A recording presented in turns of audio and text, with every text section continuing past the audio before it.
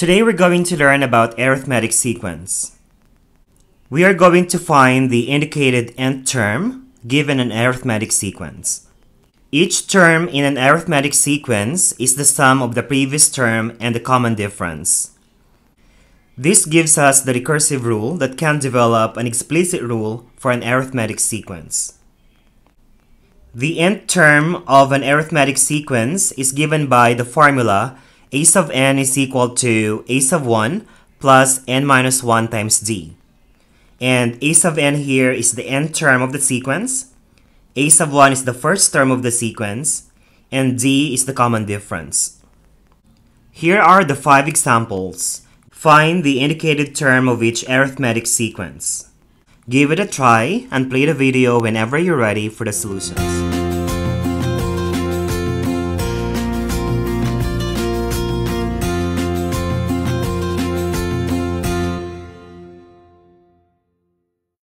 Given the arithmetic sequence 3, 5, 7, 9, and so on, find the 50th term. In finding the nth term of an arithmetic sequence, we will be using the formula a sub n is equal to a sub 1 plus n minus 1 times d. From the given sequence, our first term is 3, second term is 5, third term is 7, and fourth term is 9. The value of d, or the common difference, is 2, and this can be obtained by subtracting second term minus first term, that's 5 minus 3, which is 2, or you can do 7 minus 5, or 9 minus 7. So all of this will give us a common difference of 2. So the common difference here is plus 2 because that's the pattern. We're adding 2 to find the next term. The problem is asking for the 50th term. That means 50 is our n value. A sub n means we're solving for the 50th term, so a sub 50. Our a sub 1 is 3, plus our n is 50 minus 1, and the common difference is 2. Simplifying this, we write down first 3 plus 50 minus 1 is 49, and we need to do 49 times 2. Simplifying this further, we have 3 plus 49 times 2 is 98, and 98 plus 3 is 101. So that means that the 50th term is 101. Question number 2. Given the arithmetic sequence 7, 10, 13, 16, and so on, find the 25th term. Our a sub 1 is the first term, which is 7. And what do you think is the common difference here? The common difference is 3 because the pattern is adding by 3 to find the next term. And you can do that by subtracting 10 minus 7, 13 minus 10, and 16 minus 13. What is our n value? Our n value is 25 because we were asked to find the 25th term. Again, the formula for arithmetic sequence is a sub n is equal to a sub 1 plus n minus 1 times d. We are solving for the 25th term, so that is a sub 25. Our a sub 1 is 7 plus n is 25. 25 minus 1 times the common difference is 3. Simplifying this, we have bring down the 7 plus 25 minus 1 is 24. 24 times 3 is 72. So we have 7 plus 72, and that is 79. So the 25th term in this arithmetic sequence is 79. Question number 3. Given the arithmetic sequence negative 17, negative 27, negative 37, negative 47, and so on, find the 22nd term. Our a sub 1 is the first term, or negative 17. What do you think is the common difference d? The common difference here is negative 10 because the pattern is subtracting by 10 to get the next term. And you can do that by subtracting negative 27 minus negative 17, or negative 37 minus negative 27. So the pattern is subtracting by 10 to find the next term. Our end value is 22 because we were asked to find the 22nd term.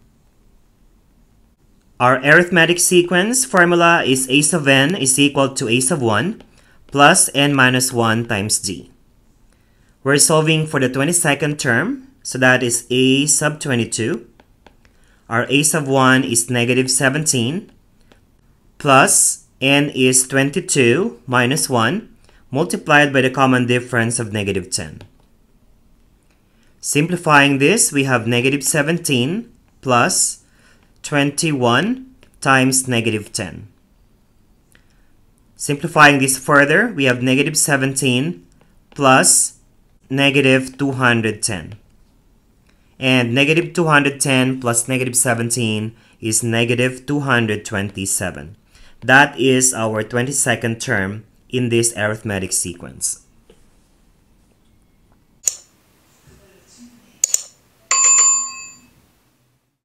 Question number 4. Given the arithmetic sequence 7.1, 5.6, 4.1, 2.6, and so on, find the 30th term. From this sequence, our a sub 1 is 7.1, the first term. What do you think is the common difference d? To calculate for d, we subtract 5.6 minus 7.1, and that is negative 2.5. This means the pattern for this arithmetic sequence is subtracting 2.5 from the previous term to find the next term. So our d is negative 2.5. We're solving for the 30th term, so n is 30.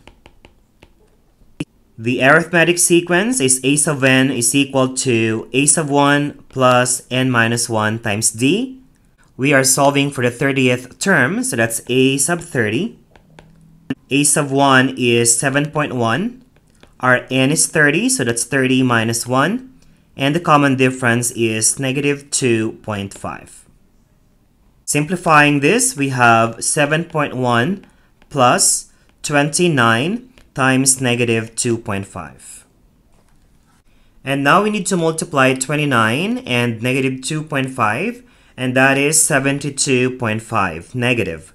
So we have negative 72.5, and we will add the 7.1.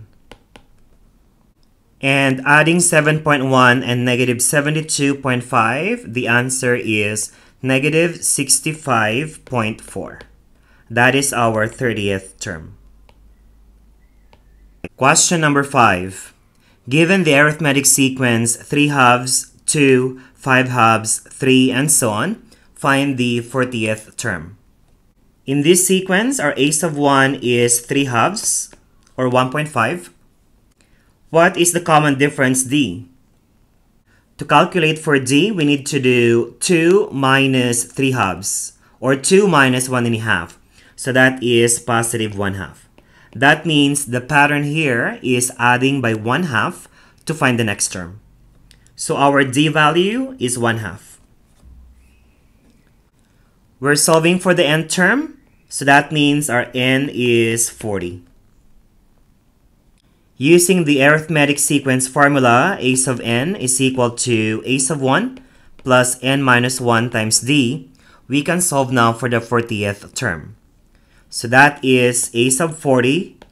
Our a sub 1 is 3 over 2 plus n is 40 minus 1 times our d is 1/2.